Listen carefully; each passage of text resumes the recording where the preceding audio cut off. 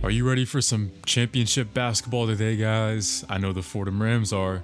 Welcome back to the channel and to the series, everyone. My name is College Sports Survived, and here in episode number 58 of our College Hoops 2K Legacy Mode, Coach Carter's Fordham Rams are vying for their first ever A-10 championship in not only our tenure here, but in the history of the Fordham Rams since joining the conference back in 1991.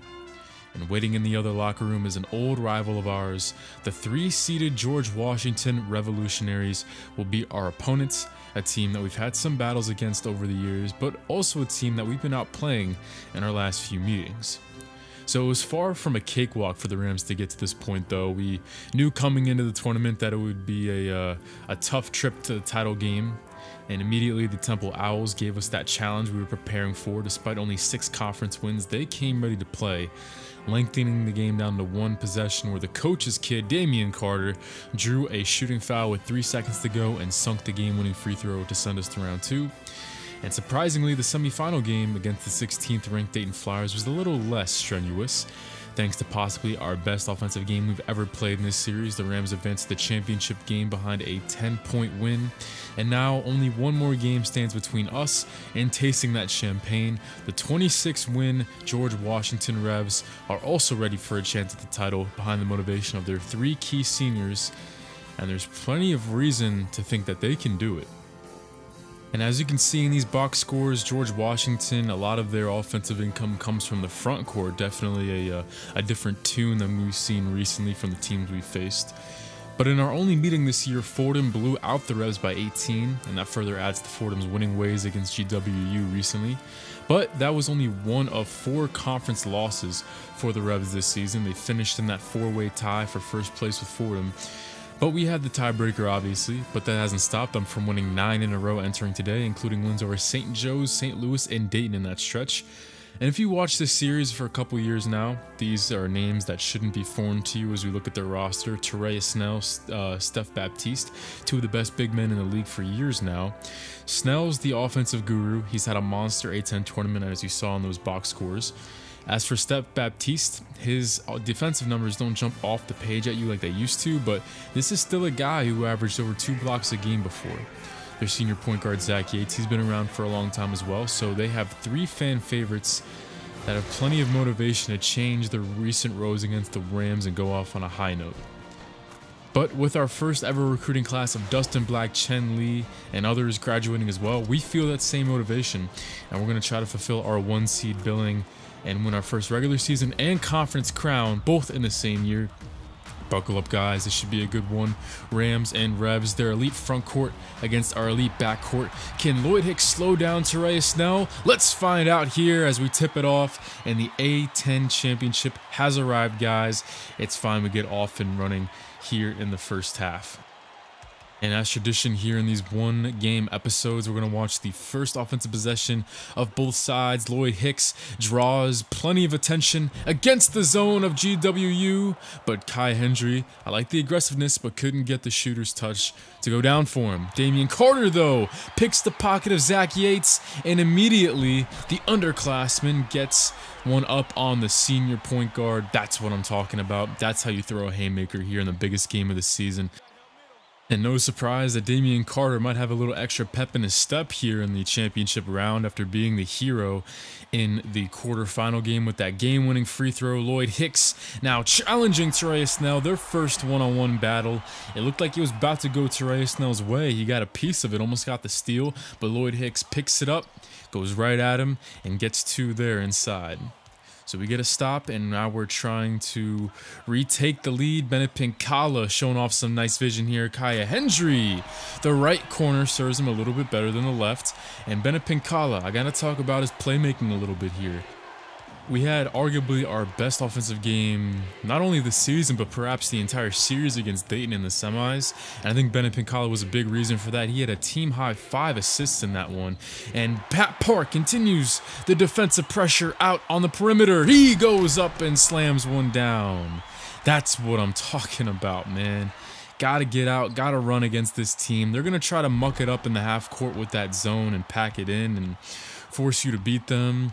by really being methodical on the offensive end. But if we can get out, play great defense, and run and avoid that, then that's exactly what we got to do. That's kind of what we've been doing in these last couple meetings against the Revs. This used to be a pretty prolific rivalry, but we've taken the last 3 meetings dating back to Season 3 against the Revs. But check out Terea Snell. He's dishing it back to Lloyd Hicks there with the 3-point play. Revs back out on top. But yeah, so this dominance against the Revs, it kind of all started back in Season 3's conference tournament whenever we were an underdog against the Revs. Check out this though, Damian Carter, 3-point play, slicing and dicing, dishing and swishing. Oh man, the sophomore's off to a hot start. Had that opening layup. Now he gets one here after breaking the ankles of multiple GWU defenders. So the Fordham Rams trying to make it 4 in a row against the Revs. Dating back to that Season 3 conference tournament, we upset the Revs in a blowout, and they were just one of the victims in our path making the conference championship game that season. Check out Terea Snell, though, from the short corner. He's so gifted offensively. 16.5 points, 6.5 rebounds averaged on his senior year. Those numbers definitely helped with his 23.5 points and 10 rebounds averaged in the 2 games here in the A-10 tournament. He's also shot 27 free throws in those 2 games. Nice pass there, though, by Zach Yates. As the Colonials trying to take control of this game. The layup gave him a 4-point advantage, and now it's up to 6 thanks to a pretty uncharacteristic mistake there by Pat Park. Lazy off of the inbound, and they take advantage with the deflection and the layup. Damian Carter, he's got the keys to the offense right now. He's our top scorer with 8 out of our 20. Man, what has gotten into Damian? And now it's Dustin Black checking in and getting a steal. Let's see if we can make something of it, though. 6:40 left to go, down by 5 here in the A-10 championship. Both of these teams projected around a 6 seed in March Madness right now in the later projected brackets. Chenley from the elbow, 15 feet out. Perfect zone offense right there. You get the ball to the middle, and that's when good things happen, especially when Steph Baptiste and Terea Snell are both off the floor. But right as I say that, they both check in with 3 minutes left to go. As they're starting to feel the pressure of relinquishing this lead. They get the stop there, though. And Reese Acasio, one of the better shooters, finds Terea Snell again for the baby jumper. Man, these guys have been going back and forth a little bit. Snell and Lloyd Hicks, 2 gifted offensive big men who have been not giving an inch on either end. Terea Snell 4 for 5 on the game. But is Lloyd Hicks going to try to answer back? Well, let's see. He sets a screen here for Dustin Black, and he misses the layup, though. These revolutionaries can definitely have the ability to defend the rim a lot better than the teams we've been facing recently. It's definitely something to get used to here. Zach Yates, corner tray ball. Really nice possession there for the Revs, and now they're back up to a 6-point game, tying their largest lead of the contest. But I know Kaya Hendry and company not going to stand for that for too long. How about Lloyd Hicks? He's now 4 for 5, matching his counterpart, Lloyd Hicks, man, and Terea Snell. That matchup has been all as advertised. 36-34 Revs, 8-second difference between the 2 game clocks. I've really liked our zone offense today, and here on the final possession of the first half, that would continue. Dustin Black with 7 off the bench. You know, the first recruit in series history to come ready to play here in this one. 2 seconds, 1 second, that one's blocked on the other end. Kaya Hendry out of nowhere for a huge rejection. He had one last game as well.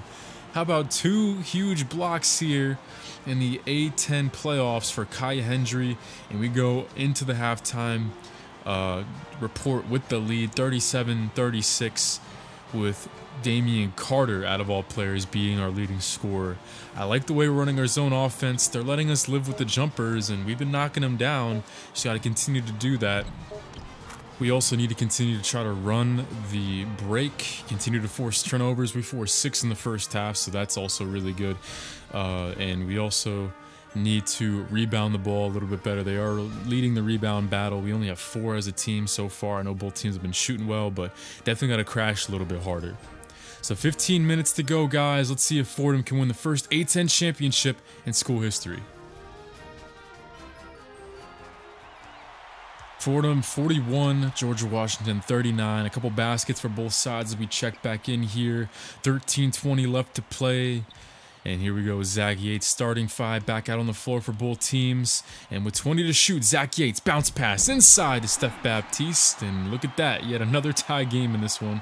Neither side giving in as Baptiste has his second field goal of the game. 14 points average for the 6'9 senior. Steph Baptiste was actually, at one point in the series, one of the top shot blockers in the nation. I think he ended the year with 2.3 rejections in a season. And how about this ball reversal, man? We've been doing an excellent job working around the perimeter, giving everyone a touch, and also we've been doing a great job of forcing turnovers. Oh, but Pat Park, a lot of contact underneath the rim.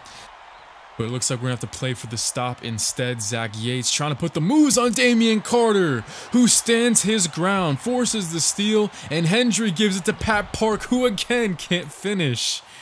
Oh man, he left that one a little bit short. Perhaps heard the footsteps on that one. Man, can we get a bucket to fall here on the break? Steph Baptiste inside. This one he leaves short. Okay, so maybe ball doesn't lie. Maybe we'll finally finish one off. Pat Park inside. This one is too strong. So we had one should have been foul. We had one too short and one too long. So Pat Park, definitely a little bit uncharacteristic here, missing out on some opportunities inside, but yet another steal by Fordham, and Damian Carter says, you know what, I'll take it into my own hands. You can't get much more high percentage than a dunk, and Damian Carter's got 12 timeout revs after a string of 3 consecutive turnovers, but they still find themselves in this game despite 9 team turnovers to our 5 at this point. 8 minutes to play. Working it around the perimeter. It's been serving us well so far. They're just too slow on the rotations in that zone. And Damian Carter with 14, making 3/4 of his shots. Having another shooter to go along with Kaya Hendry and Pat Park's ability to make shots. It's almost unguardable in a zone. And how about this? Extra passes here. Junior to Kaya to Nick Jallow. This was a thing of beauty. Man, if our offense is playing like this entering March, who knows what happens in this month? A 7-point lead. Are we finally taking control of the A-10 championship? Lloyd Hicks gets a quick breather. So does Kai Hendry and Pat Park. Langdon for 3. This one's short, but Tereya Snell on the glass. We got to get Lloyd Hicks back in there. You can see I'm about to sub him back in because he is the only one that can keep Tereya Snell off of the offensive glass. He's Mr. Windex right now. Under 5 to play, Hicks back in. Junior Battle moves to the 4. And let's see, he's going to draw some attention. Dustin Black, tough shot, but another one goes for the backup point guard. Our PG play has been superb in this one. He and Damian Carter have combined for 25 on the night, and that has been the difference in this one. 23 ticks on this possession, plenty of time to shoot. But doesn't matter. BJ Bradshaw still finds a way to get it done inside. He's had a nice second half. He's been one of the key guys for the Revs here in the final 15 minutes. Steph Baptiste will try his luck with the jump shot, but it's not been his night. It's been mostly Tereya Snell and BJ Bradshaw for the Revs. We're going to call timeout. We're going to get Kai Hendry back in there and give a quick break to Damian Carter. And it's been so hard to keep Damian off the floor with how well he's been playing. He's been lights out here in the A-10 championship. Game ball goes to him, I think, if we win. And 5 to shoot on this possession. Bounce pass. Hendry, we need this one. But he can't extend it to a 3-possession game. Rebound Bradshaw. As Stephon Engel, he's getting pressured near the timeline. Almost a mistake there as he almost goes backcourt. But the Revs will set it up. Going inside to you-know-who. Tereya Snell with the left hook. It somehow can't fall. Wow, I can't believe that one didn't drop down. Pat Park, handoff. And inside a Junior Battle. I don't know how Pat Park got that pass around the defense, but somehow he did. And Junior Battle comes off the bench to deliver 2 of the biggest points of his career and of our season. That's what I love most about Coach Carter and all of his legacy mode teams. He just has units with all 15 guys buying in, all 15 guys ready to play, put in a big bucket when they need to. Last episode it was Nick Jallow, a bench player. This time it was Junior Battle, another bench player, putting in huge points for us. Zach Yates, though, cuts the lead in half. One of the biggest shots of his career, as the Revs aren't going anywhere. They stay in the press, a minute to go, trying to avoid a mistake here. And we do. We get it across half court, and now we can hopefully take this clock down to hopefully around 30 seconds.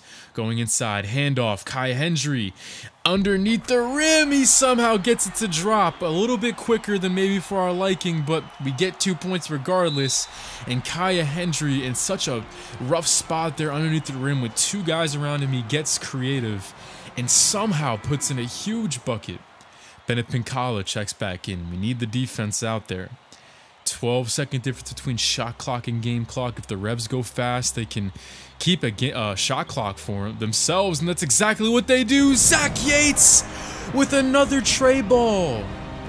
Was that Damian Carter who fell asleep there? A huge defensive blunder off the inbound.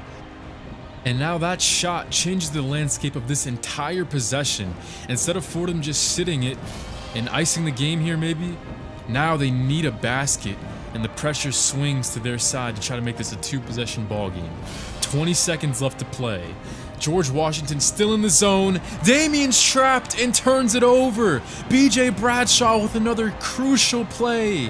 10 seconds to go. No timeouts. BJ Bradshaw one-on-one against Damian. 4 seconds. Kick out. Zach Yates. It's blocked. It's blocked. Pat Park seals it. Fordham wins the A-10 championship. They held on. Oh man, what a finish. Pat Park's block shot saves Fordham from a potential blunder. And for the first time ever, the A-10 crown is headed back to the Bronx.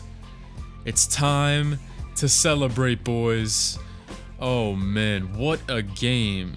The Revs never gave in despite going down on their luck a couple times. And a pretty emotional moment there as Kai Hendry and Pat Park hug each other at the timeline. Oh man, we can finally catch our breaths, man. What a game. I don't really know what happened there at the end. Somehow we held on in dramatic fashion. And somehow we were able to win despite not getting a great game from either Kai Hendry or Pat Park, which I think bodes well for us, that we can have both of our players not have a great game and we still find a way to win. I like that a lot. Especially, you know, you could say Lloyd Hicks didn't have a great game either because he had 0 points in the entire second half and finished with 8. That's pretty crazy. So no second half points from Lloyd Hicks. And both Kai Hendry and Pat Park not really on their game. You got to expect that at least one of those 2 guys will have a good one. But Damian Carter gets the game ball. He's your player of the game here in the championship, along with, you know, guys like Nick Jallo and Dustin Black. They also deserve their fair share of credit in this one. And we can finally really soak in this achievement. Man, what a game. And you know what really gets me, guys, is as we look at the conference standings, look at the team in last place, St. Bonaventure, with 3 conference wins and 6 wins overall. If that record sounds familiar, well, it's because that was our record back in Season 1. We've gone from the bottom to the top in 5 years, and to me, it was worth every minute.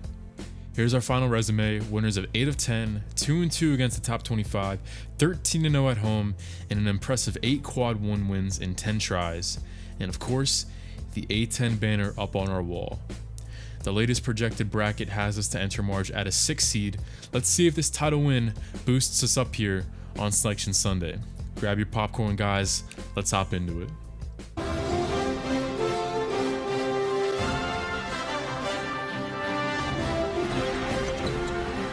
Hi, and welcome to 2K Sports Studios. I'm Greg Gumbel with Clark Kellogg. We're here with the 2K Sports NCAA Selection Show. We're all set to show you the seedings and pairings, so get out your bracket sheet, get those pencils ready. Here are the basics. Before we get into the brackets for the upcoming tournament, let's take a look at the final top 25 media poll. There are a couple of shakeups as we get ready for March Madness. The UNLV Runnin' Rebels jumped all the way from the number 24 spot to number 17. Also, a new team has made the leap into the top 25. The Fordham Rams are back in the poll as the number 21 team. They're peaking at just the right time, Greg. This is exactly the way you want to be playing going into the tournament. It's time to talk about the topic that has a lot of players and coaches holding their breath right now, the NCAA tournament bubble. These are the 10 teams that aren't worried as much about where they'll be playing as if they'll be playing. I'm sure it's been a long week for those teams, but the wait's almost over. The NCAA Selection Committee has finished its meeting, and we're ready to unveil the top 4 seeds in this year's tournament. The Seton Hall Pirates are the top overall seed, and they will play in the East Regional.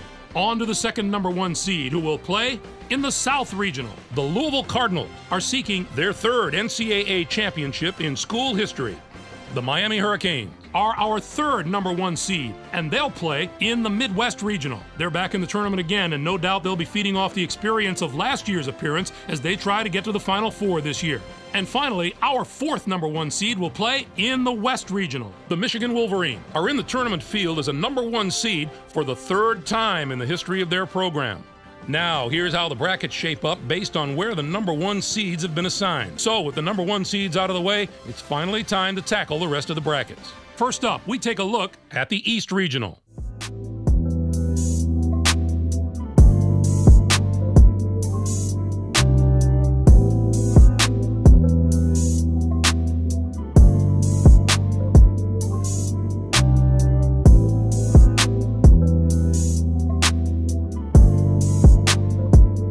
Next up, we'll take a look at the South Regional.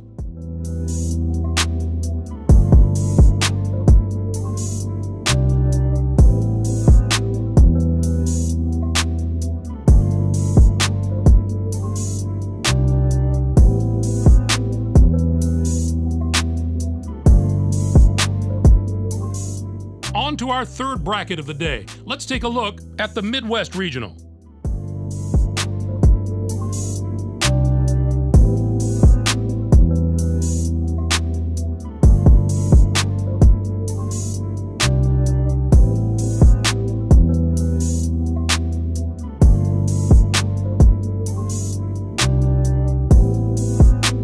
Finally, let's have a look at the West Regional.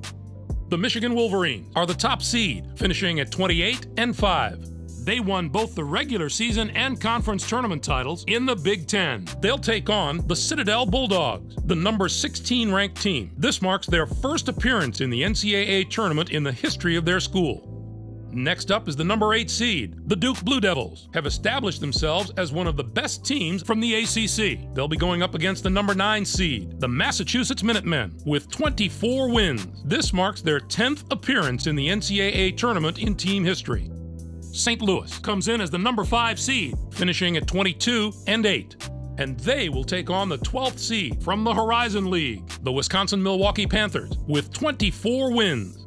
Fordham comes in as the number 4 seed, finishing at 25-7. Army comes in to face them at number 13 with 17 wins in the tournament championship of the Patriot League. Our number 6 seed is from the A-10 conference. The George Washington Colonials were rewarded for their outstanding play this season with an at-large bid and a ticket to the big dance. They are going to play the number 11 seed, the Florida State Seminoles, who were 8th in their conference, finishing at 19-12. The Pepperdine Waves are in as the number 3 seed. They'll be taking on the number 14 seed, the Iowa State Cyclones, with 16 wins. And now the number 7 seed, the Washington Huskies, come into the tournament as the 4th place team in their conference during the regular season and were losers in their first game at their conference tournament. They are going to play the number 10 seed, the Marshall Thundering Herd, who came in first in their conference tournament, finishing at 21-10. Kentucky enters the field as the number 2 seed from the SEC. It's yet another appearance in the brackets for a school that's no stranger to the NCAA tournament. They'll be getting ready to face the number 15 seed. On the surface, I'd have to say this regional might be the most difficult of the 4. Certainly the depth of quality teams here is very impressive. Whoever emerges from this bracket will have been through some battles. Clark, how do you view this year's top 16? There are no real off-the-wall picks that jump out at me. These 16 teams are all pretty deserving. Let's give the committee some props this year. Now, let's bring the conference picture into focus. The ACC gets 8 teams, the A-10 with 7, 6 out of the Pac-10. The Big East gets 6 teams. Now that we know all the teams and matchups, time to get the tournament underway and let the madness take over. Greg, it's going to be a fantastic tournament. We've got an outstanding field and a lot of sensational players. I guarantee there are some memorable moments soon to come. For my partner Clark Kellogg and for all of us here in the 2K Sports Studios, I'm Greg Gumbel. Thanks for joining us on the NCAA Selection Show, brought to you by State Farm, the #1 auto insurer. Enjoy all the excitement of the NCAA tournament. Well, what has happened here, guys? Fordham gets boosted up to a 4 seed and will play Army West Point in the first round. And if you've been around the channel for a little bit, you definitely understand why that's already pretty crazy. But then on top of that, we're going to play the winner of Wisconsin-Milwaukee, an in-conference rival, St. Louis. Not gonna lie, I was a little bummed out to see that. The committee in real life, they avoid putting interconference opponents next to each other like that in the bracket to make sure there's no conference matchups until at least the Sweet 16. And on top of that, the seeding insanity continues with George Washington right under us as the 6th seed in our West Regional. We also have UMass in our region. And I also thought it was crazy that Dayton got a 3 seed after we beat them in the semis of the A-10 tournament. I don't really know about that one. Normally I'm pretty patient with the selection committee, but this year they were smoking crack or something back there. I don't really know what they were doing, but the good news is we did get a pretty good draw to make some noise. Army made a miracle run in the Patriot League. They beat the Lafayette Leopards, who went 13-1 in league play, but nothing really jumps out about them. You know, their 76 overall rating, their 17-11 record. I like this matchup to try to finally earn our first win in school history in March. And if we beat the Black Knights, we'll play the winner of UW-Milwaukee and St. Louis. And even though it's a little lame that we have to play an A-10 team probably if we win, I think it'll be pretty cool still to play a rival in March. George Washington got a tough draw. I'm sure this is going to be a popular upset pick in Florida State. St. Joe's faces Cal, who was a bubble team coming into Selection Sunday. I'm taking the Hawks in this one. Charlotte, thanks to their first round loss, they fall to an 8th seed to play Clemson. I'll still take Charlotte in this one. And the craziest one to me, what about Dayton's resume? Says they're a 3 seed, especially after we beat them by 10 to knock them out of the conference tournament. This one's a bit of a mystery to me, but I can't be, mad or anything. We can't be focused on what happened with other teams. Right now, we got to focus on ourselves. It's March, guys. It's time to tip things off. Despite the insanity that is the selection committee, we should be very happy with where we are. We finished the year ranked as the 21st team in the country. We earned that 4th seed, and we have a path to make some noise in this year's tournament. It's the best time of the year, fellas. March Madness. That'll be coming in the next episode, so stay on the lookout for that. Stay tuned for that and more here coming on College Sports Revived. I'll see you guys soon. Take care.